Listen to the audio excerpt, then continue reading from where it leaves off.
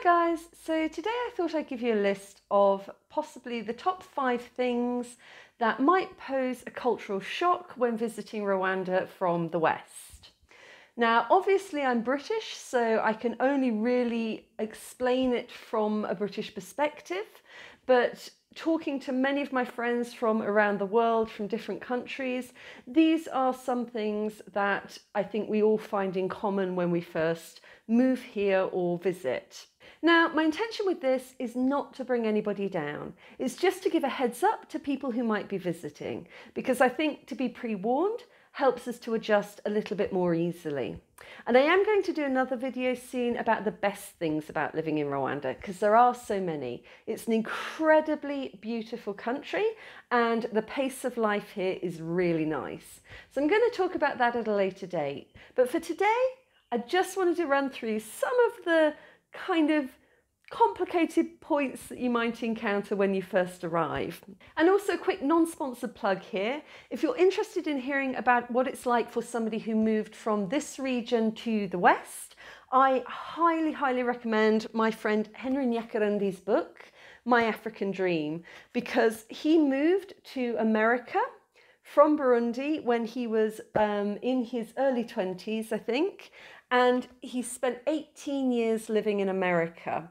And this book, it's funny, it's entertaining, it's a really nice short read, and it tells you a bit about the culture shock that he experienced moving from over here to over there. So the opposite of what I'm just about to talk about. And it's really interesting sometimes to have both perspectives. So without further ado, let's go. So number 1 on my list is a fairly mild one. In Rwanda, it's considered very rude to eat whilst walking. If you want to eat, go to a cafe or a restaurant. Now, I know this isn't specific to Rwanda, as I've seen a lot of YouTubers in Japan saying the same thing. The difference is that Japan has got a thriving street food culture, whereas Rwanda doesn't. There are a few theories for this. The first is that in a country with traditionally very high poverty rates, it's distasteful to walk down the street eating when others can't afford to. Another oft-repeated phrase is that street food is unhygienic because it attracts roaches and rodents. And a slightly more cynical take is that it's hard to keep track of street vendors for tax purposes, although many other countries manage to license them just fine. It's worth knowing this before you arrive, because in countries like the UK, it's normal to eat on the go. Grab your coffee and a sandwich and wolf it down on the way to work. If you try that here, people probably won't say anything, but it is considered really impolite. Number 2 is staring. This is something visitors to Rwanda tend to notice very quickly. Cultural shock number 1. Staring. Rwandans love to stare.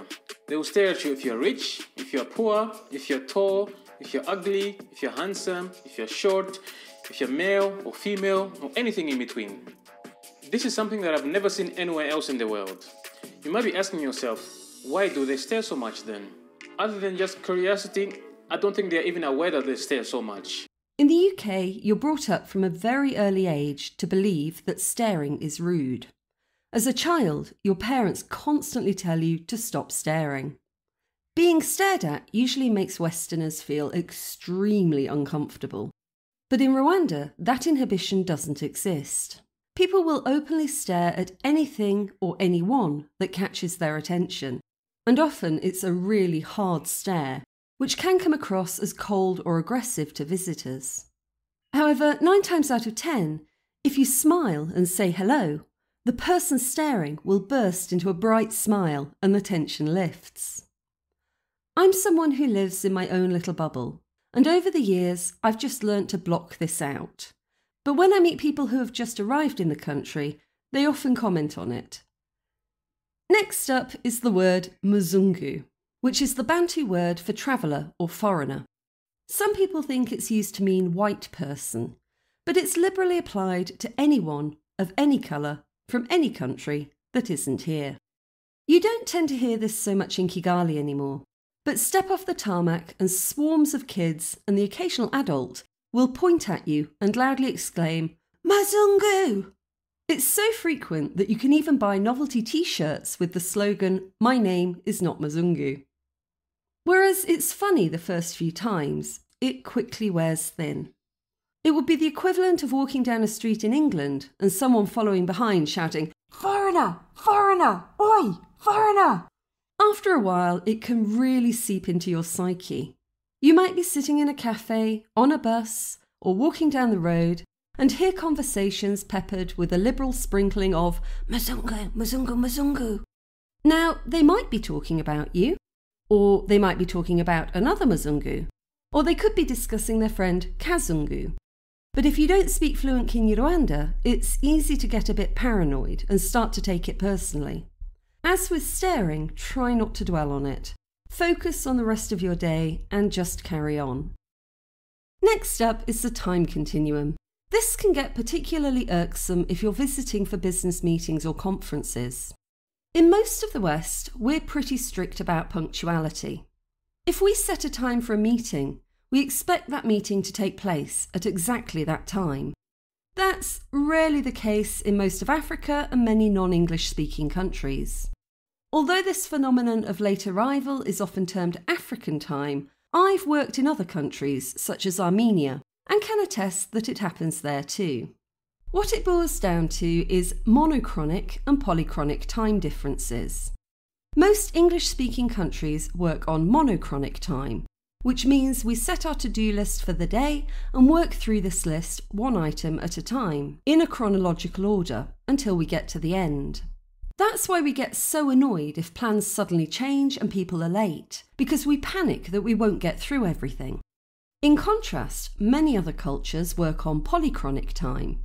As my Congolese friend Lambert put it, "I know the day is long, and I will get to do everything I need to do before it ends."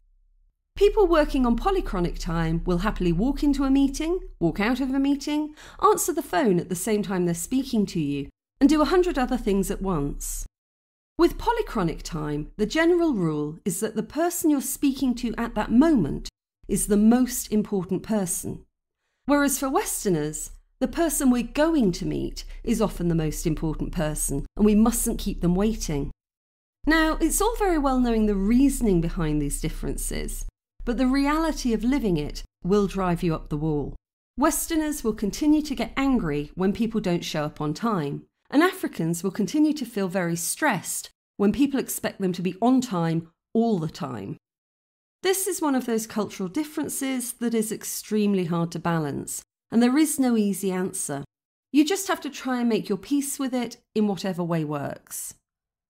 Finally, attitudes to noise. This is one that I personally struggle with constantly, even after so long living here. I mentioned in my video about my house that most houses aren't built to withstand noise.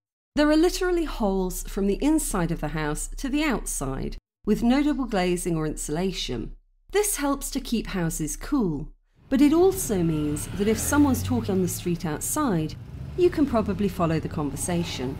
But the other aspect to this is a straight-up cultural difference. In Western countries, we tend to think of our preference in music as being something very individual and personal to us. Maybe you like classical music, opera, jazz, or maybe you like Kerrang, death metal, or rock and roll. Music is an expression of your personality, and we tend to think of it as rude to inflict your personal taste in music on others without their express permission. If you're sitting on a train or a bus playing music too loudly through your headphones, you're likely to get some dirty looks.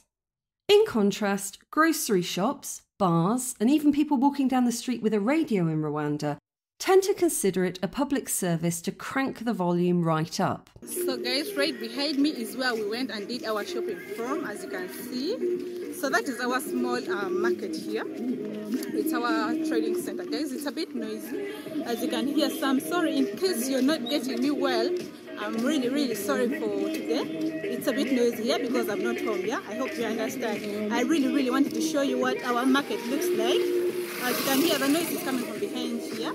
Yeah, it's a burning center, like they burn music from there, so it's noisy like that. Then right behind me there is a boda stage. Whether it's a local football match or thumping bass, the louder it is, the better it is. because the more people can enjoy it. Combine this with the lack of soundproofing in houses, and it's a difficult one for many Westerners to cope with long term.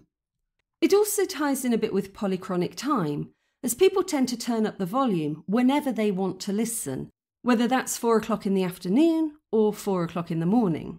Even road building and construction work can go on all night long. Now, of course, noisy neighbours exist in the West, and Kigali does have noise regulations in place if people want to complain. But there is a definite difference in the cultural attitude towards noise and what is acceptable. So those are 5 of the top cultural differences that I tend to notice on a regular basis. If you've just moved to Rwanda from another country, let me know what stood out for you in the comments below. And if you've just moved from Rwanda to another part of the world, where did you move to and what has taken the most adjusting to? If you've found this video in any way helpful, please give it a like and consider subscribing.